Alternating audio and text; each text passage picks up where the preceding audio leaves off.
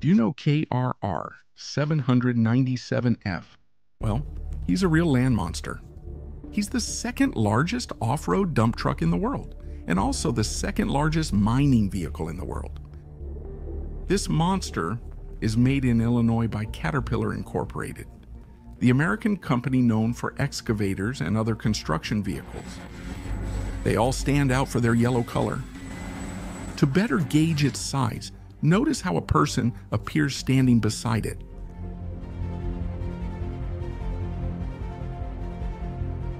Just look at the size of those tires. It's really gigantic. But let's talk about its colossal dimensions.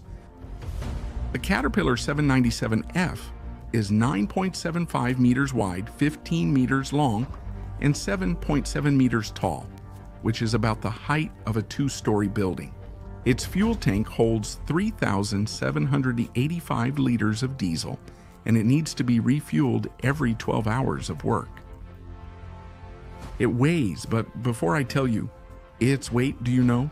How much does it weigh? A fully loaded semi-truck weighs around 40 tons. The Caterpillar 797 weighs 623 tons, which means it's about 15 fully loaded trucks. And that's its weight when it's empty. That's a lot.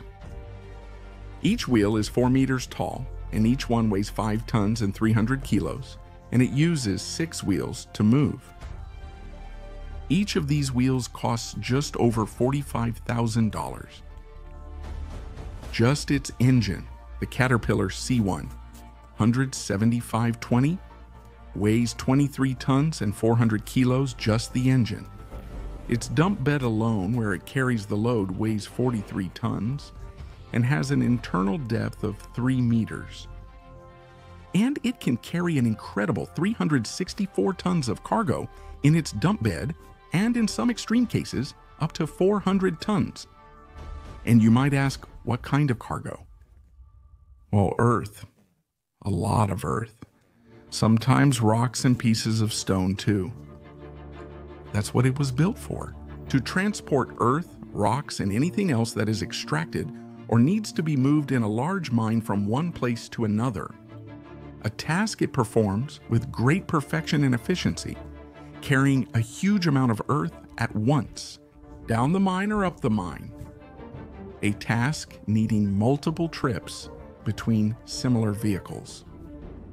And speaking of performing tasks, how does he manage to transport up to 400 tons of cargo at once? Its engine, the KTC 17520, is extremely powerful. It's a V20 engine, meaning a 20-cylinder quad turbocharged engine with 105.8 liters. And it needs 12 horsepower just to start up. That's the power of the starter dream.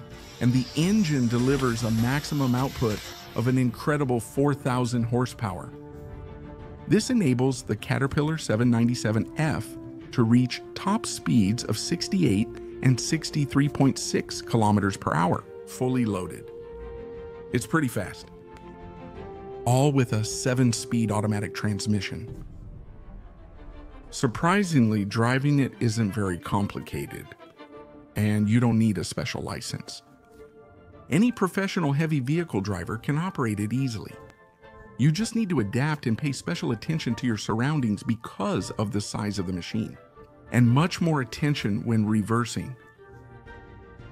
One thing they really got right in the design was making the front part of the dump bed longer, extending past the driver's cab. This allows any debris falling from the dump bed to avoid hitting the driver's cab or other parts at the front of the vehicle. And secondly, this design creates a permanent shade for the front part of the vehicle, where other team members are usually present. This is its frame or chassis. Just this empty chassis weighs 210 tons. When the other components are added, the weight exceeds 300 tons. This empty space is where the engine sits. Because of its location, deeper inspections or maintenance require the vehicle to be at a certified workshop and partially disassembled. Every 12 to 15 years of service, these vehicles go through a process where they are completely disassembled, inspected, and reconditioned. Then they are reassembled and put back into service, a process known as a complete rebuild. An interesting fact is these vehicles are assembled outdoors. It's not hard to guess why. A task that takes about 43 days. Then they are sent to the mines. And as you can imagine, these vehicles can't drive on the roads, because besides not fitting on them, they would damage the pavement due to their weight. But of course there are exceptions.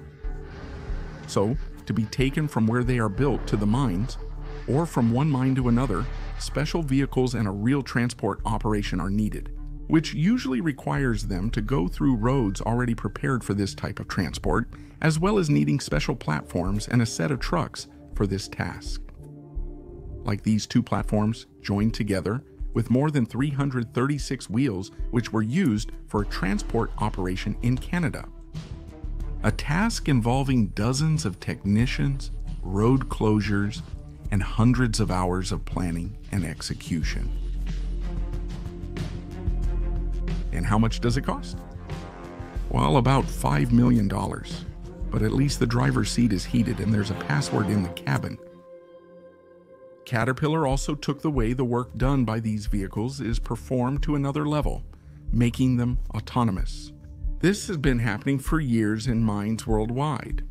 And it doesn't matter if it's an excavator or a transport vehicle like the 797, all can operate autonomously with Caterpillar's optional package installed. It depends on the company's choice when acquiring vehicles. And were you impressed by its weight? 623 tons? You should know that there are other vehicles that are much bigger and much heavier, used for other purposes, like the Crawler Transporter, a National Aeronautics and Space Administration vehicle used exclusively for transporting rockets.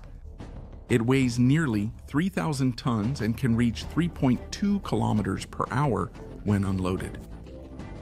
But the torque is really strong, since the Space Launch System rocket weighs 2,608 tons.